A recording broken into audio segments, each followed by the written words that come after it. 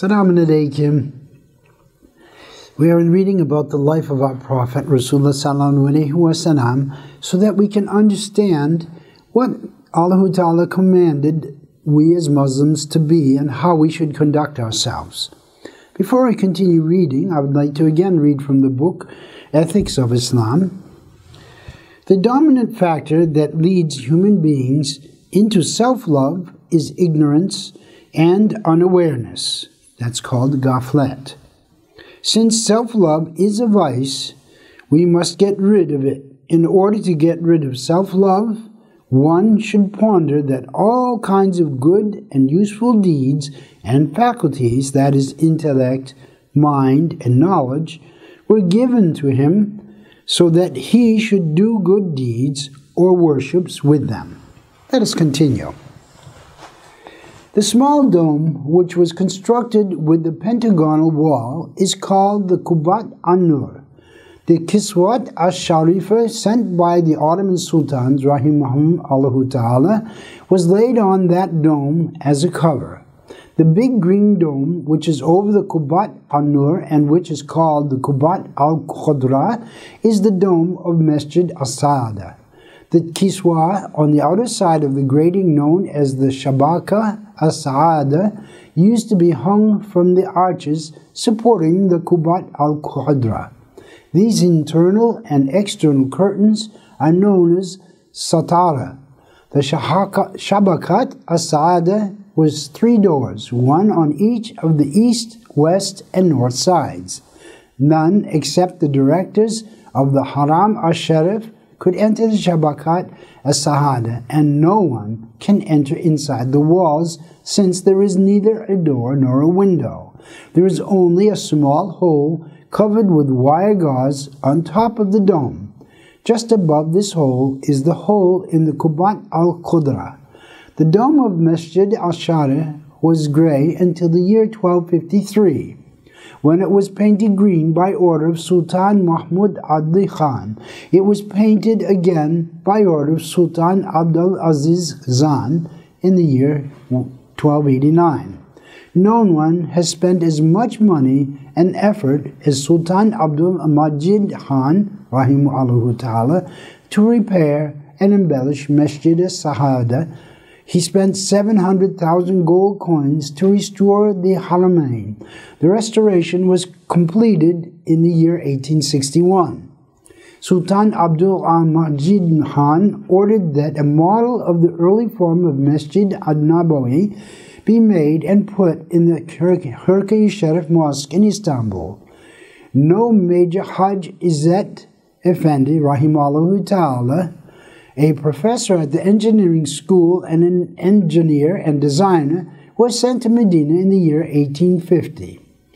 Izzat Effendi measured every dimension and constructed a model 1/53rd of the original and sent it to Istanbul.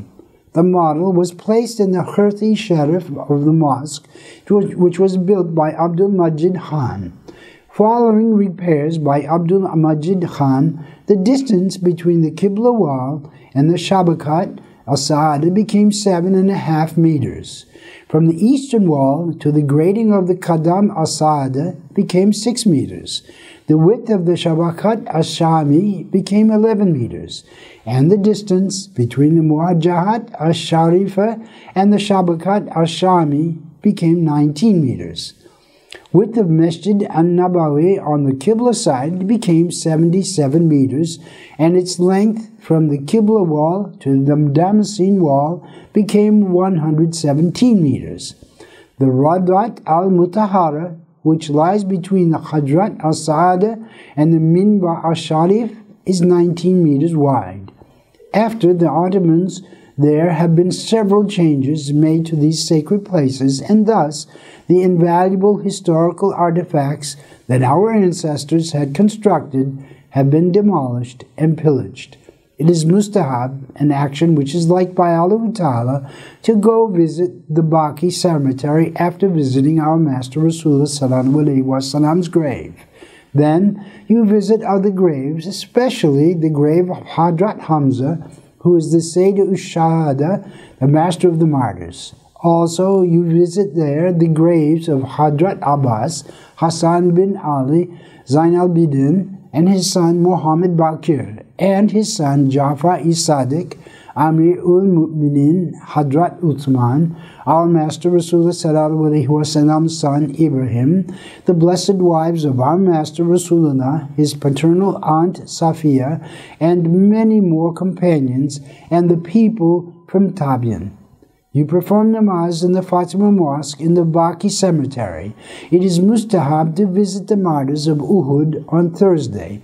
There you recite the prayer, Salamun alaykum bima sabratum, fani ma uqbada, Salamun alaykum ya ahlada il-qaim il-mu'minina wa umnina, insha'Allahu ta'ala qaribun bikum laykun. Then recite the Ayatul Kursi and Ikhlas Surah. Those who visit the Hujra-e-Sa'adat should be very vigilant and not have worldly thoughts in their hearts.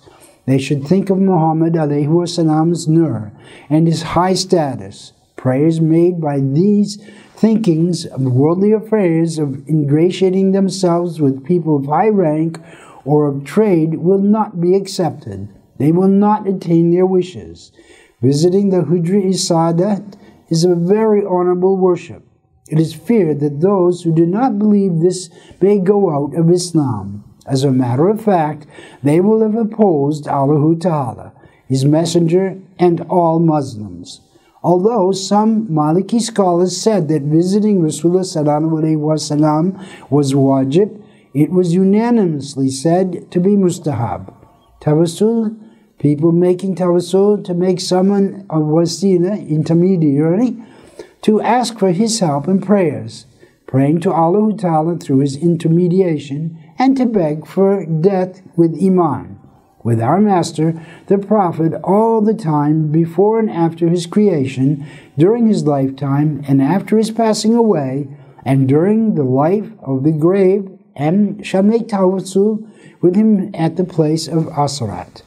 After resurrection on the Day of Judgment and in paradise, the wasila, the intermediary, is anything which causes closeness to and the meeting of one's needs before Allah Ta'ala.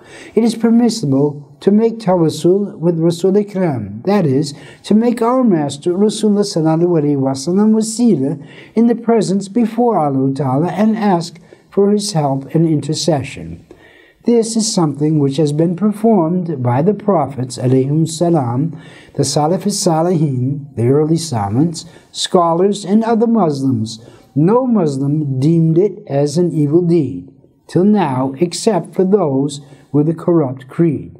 There have been none who would not accept this. Wa alaikum salam.